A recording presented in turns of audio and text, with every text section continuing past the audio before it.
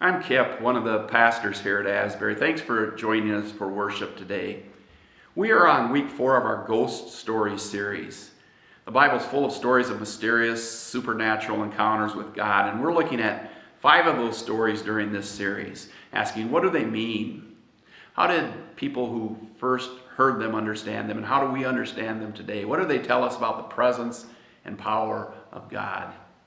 Well, I've always had sort of a love-hate relationship with ghost stories. I remember as a boy, I loved watching scary movies on TV. Ghosts and monsters, Frankenstein, Dracula. And I'm not sure why I liked watching them. Maybe a part of me was trying to show how brave I was, while another part of me just wanted to dive under the covers and hide from them. I was scared. But I remember also as a kid, I had a couple posters in my bedroom that I bought. One was of the Wolfman and one was of Dracula from the old movies. And I'm not sure why I hung those posters in my bedroom, because sometimes I would literally walk into my room and I would be startled by the posters even though I knew they were there. I mean, I wanted them to be there, but when I actually saw that they were there, I was scared of them. You know, kind of a dumb kid, huh? Well, our gospel lesson today is a ghost story from Luke chapter 24, beginning at verse 36. It's Luke's account of Jesus appearing to his disciples after his death. And the disciples think he's a ghost. They're scared, they're terrified, startled. Here's how Luke tells the story. While they were still talking about this, and this is Jesus appearing to some of the people on the road to Emmaus, Jesus himself stood among them and said to them, "Peace be with you." And they were startled and frightened, thinking they saw a ghost. He said to them, "Why are you troubled, and why do doubts rise in your minds? Look at my hands and my feet. It is I myself. Touch me and see. A ghost does not have flesh and bones, as you see I have." And when he said this, he showed them his hands and feet. And while they still did not believe it because of joy and amazement, he asked them, "Do you have anything here to eat?" They gave him a piece of broiled fish, and he took it and ate it in their presence. He said to them, "This is what I told you while I was still with you. Everything must be fulfilled that is written about me in the law of Moses, the prophets, and the Psalms." Then he opened their minds so they could understand the scriptures. He told them, "This is what is written. The Messiah will suffer and rise from the dead on the 3rd day. And repentance for the forgiveness of sins will be preached in his name to all nations, beginning at Jerusalem. You are witnesses of these things." Well, when Jesus is standing among them, it's after his death on the cross, it's after his resurrection. Luke's gospel says they were startled and terrified and thought they were seeing a ghost. They could not believe their eyes. They knew enough to realize that dead bodies don't come back. And they knew enough about what had happened to Jesus 2 days earlier to know he had died, he had been killed. And so seeing something that looked like Jesus, they could only conclude it was a ghost or spirit, as the Greek literally reads. So naturally, they would be spooked. Even though they had heard Jesus had risen from the dead, and even though Jesus had predicted this himself, they were still freaked out by it. I mean, they wanted him there, but when they actually saw him there, they were scared of him. Dumb kids, disciples. But you got to love those disciples. I mean, they're so human that even after the resurrection, even after seeing him, they have a hard time getting things right. Now, I don't know about you, but that gives me a lot of hope. I mean, I don't have to have a perfect faith before I can follow Jesus. It means I can have my doubts, my fears, my confusions, and I can still be the kind of person Jesus accepts. No, the kind of person Jesus actually chooses to be a follower, a disciple. So if you're someone who struggles with faith, if you find yourself doubting or confused, maybe this story can be an encouragement to you, because you're just the sort of person Jesus can use on his team. Well, noticing his disciples were terrified by his appearance, Jesus said to them, "Why are you troubled and frightened? Why do doubts rise in your mind?" And Jesus didn't wait for a reply to his question. Rather than rebuking his disciples for their lack of faith, he simply offers proof that he is real, not a ghost. He says, "Look at me, touch me. I'm not a ghost. You don't have to be afraid." And then to reiterate the point, Jesus asks them for something to eat, and they give him, it says, a piece of broiled fish, and he puts it in his mouth, and he chews it, he swallows it. And I can imagine the disciples are watching carefully. A piece of fish didn't fall through him onto the floor. I mean, he was real. The fish was proof that he was not a ghost. They were satisfied. They could believe it because they saw it with their eyes. And those disciples began to change from a frightened, hopeless, confused huddle of people into followers who would be propelled into action to transform the world. They would go out and start proclaiming the victory of God in Christ, not because they were sentimental about their time with Jesus. They were going to go out empowered to action, not because the resurrection is a nice story about good overcoming evil. No, their lives began to change. They were empowered to act because they believed that Jesus Christ was risen from the dead. His body was no longer in a tomb. His resurrection pointed to their resurrection and our resurrection to hope and salvation for the world. And the disciples were willing to live out that conviction. They were willing to die for that conviction. In fact, most of them did. It reminds me of a phrase I heard a number of years ago. I wish I could remember who said it, but it goes like this. They say, a body without a spirit is a corpse, and a spirit without a body is a ghost, but a body with a spirit is the hope of the world. Well, the church, that's you and me, the church is the body of Christ with the Holy Spirit, the Spirit of Christ, and Christ is the hope of the world. You and I are the hands and feet of Christ, offering hope to the world. Well, John's Gospel tells the story of Jesus appearing to his disciples in that locked room a little different than Luke's Gospel. One of the big things is that Thomas is not with them when Jesus appears, according to John's Gospel. You remember doubting Thomas? Does anybody else appreciate Thomas the way I do? You know, the way John's Gospel tells the story, Thomas comes later, and enthusiastically the other disciples tell them they saw Jesus, he's alive. But Thomas, he doesn't believe it. I won't believe it until I see it. He must have thought they were dreaming, you know, that their desire to see him caused them to see him, that, you know, kind of like a hungry person dreams about food, or a guy stranded in the desert who's thirsty sees water, a mirage. Maybe the disciples told Thomas about the fish. You know, Jesus ate a piece of fish, and he probably laughed at their fish. He didn't like that as a test of whether Jesus was real or not. Thomas came up with his own test to know if Jesus was real. He said, he needs to show me his hands. He needs to show me his side. Let me see his wounds. If he has wounds, I'll believe. If there's no wounds, if there's no scars, forget about your fish. Forget about him. Well, a week later, Jesus appeared again. This time, Thomas was with them. Was he real? Was he an imposter? The others looked to Thomas. It doesn't say that Thomas had time to approach the appearance and ask, "May I see your hands? May I see your feet? May I see your side?" Instead, it says Jesus reached out to show his hands. "Put your finger here and see my hands. Reach out. Put it in my side. Don't doubt. Believe." Thomas answered him, "My Lord and my God." Thomas saw Jesus' hands, his feet, his side. He saw the wounds, the scars, and he believed. My Lord and my God. Someone said that Thomas left us with a test, the Thomas test, a test we can use to measure our Christianity. It's not a fish test to see if Jesus is a ghost or if he's real. It's the Thomas test to see if our discipleship is real. What are we doing with our hands, our feet, our lives? That's the Thomas test. Because if we say we're followers of Christ, if we're a Christian, we are asked, may I see your hands?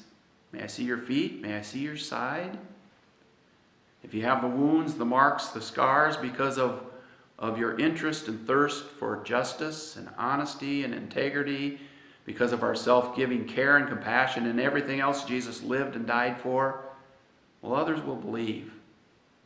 Well, our lives should show our faith that we're following Christ. And then, but only then, if we show those, will we have passed the Thomas test. I'd like to share something that I experienced 26 years ago, an experience of people using their hands and feet and lives to share their faith in Jesus. It was back in July of 1994. I spent a week in Eagle Butte, South Dakota with 1,500 volunteers for Habitat for Humanity. The goal was to build 30 new homes in 5 days. Former President Jimmy Carter was there, told us on the first night, on that Sunday night, that it would be gratifying, challenging, unpredictable, and it was. He also said, this is a spiritual journey. It was. In fact, one of the most profound spiritual experiences of my life. Here's a couple pictures of President Carter and his wife. One's from 26 years ago and one from 2 years ago, still working with Habitat. The goal of Habitat for Humanity is to completely eliminate poverty, housing, and homelessness. And it will accomplish this lofty goal by making substandard housing and homelessness socially, politically, morally, and religiously unacceptable. Those working with Habitat believe it can be accomplished because God has called them, because they're seeking to follow God's leading in the work, and because the Bible assures them that with God, all things are possible. It was a miraculous work of God to watch 30 homes emerge from the prairie soil east of Eagle Butte in 5 days. It was unbelievable. I worked with a crew on house number 20, and that house was sponsored by the United Methodist Churches of North and South Dakota. Out of the 30 volunteers working on that house, 17 were United Methodists from our conference, including folks from Asbury, Bill and Alice Whitmer, Donna and Vern Luke, Cindy Nelson and Michelle Olson's parents from Canton, Mavis and Alan Stearns were on that home.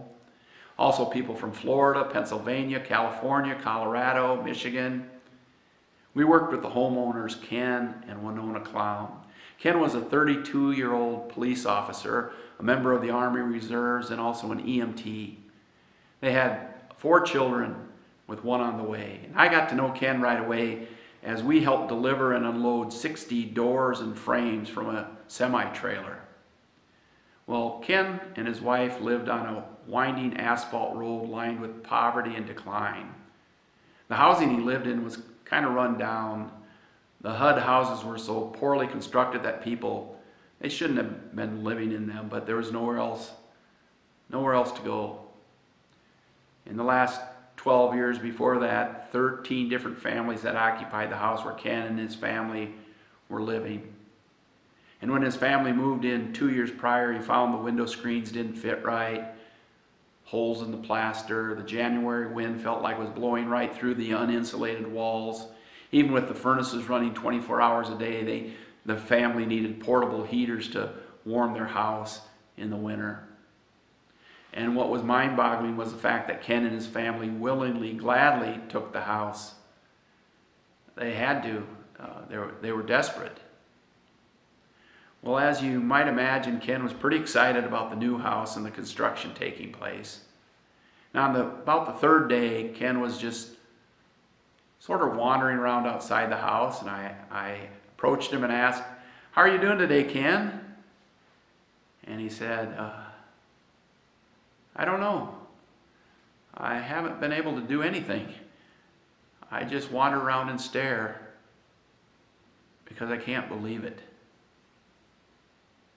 He couldn't believe what he was seeing. Well, at the end of the week on Friday, the house was done. 30 houses all completed.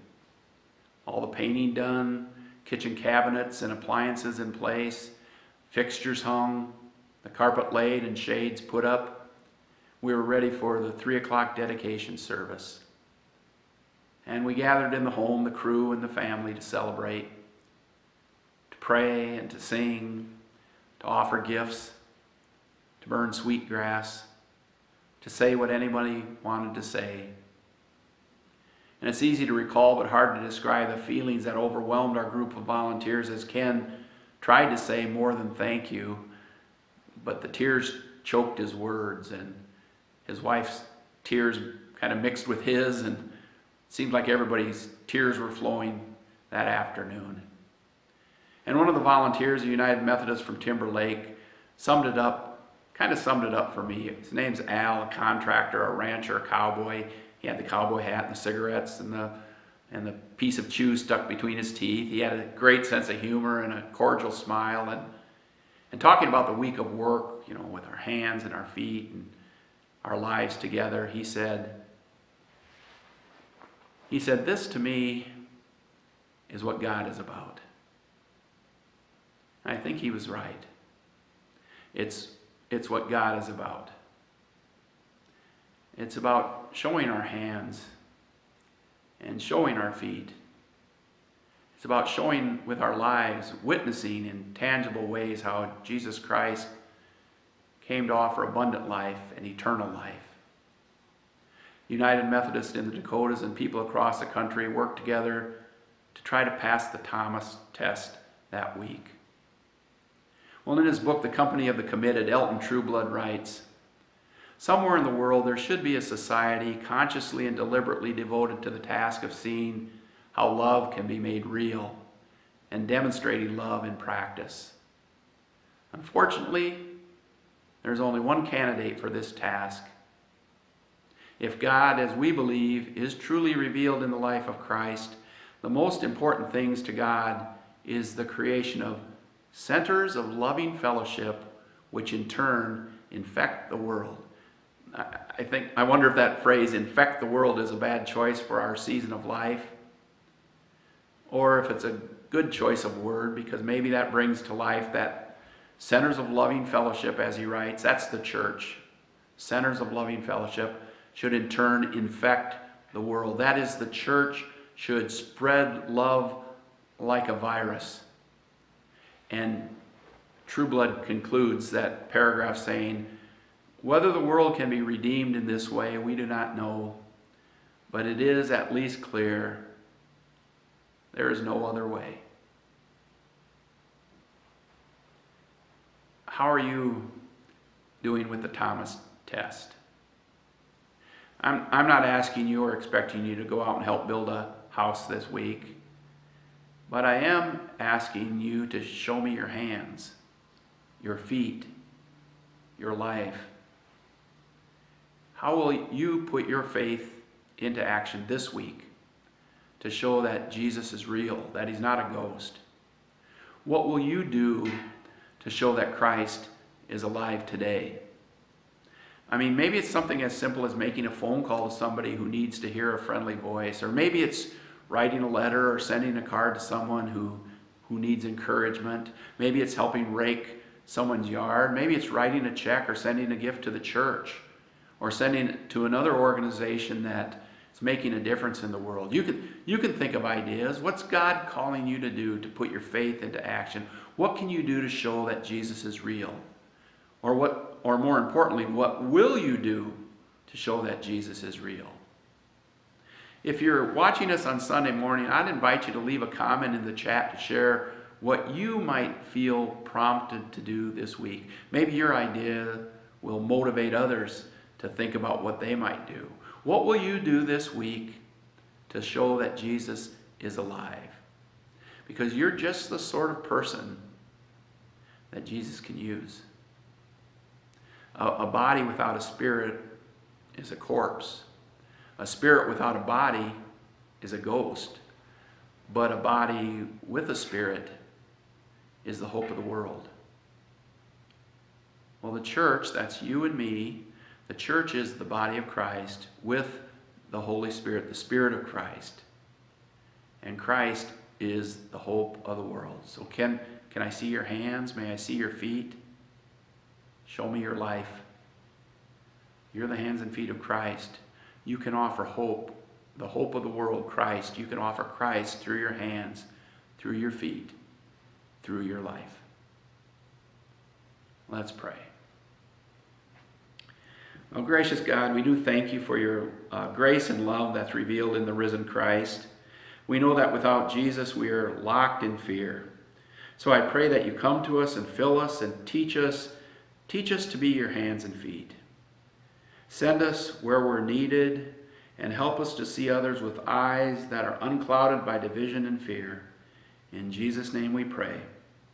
Amen.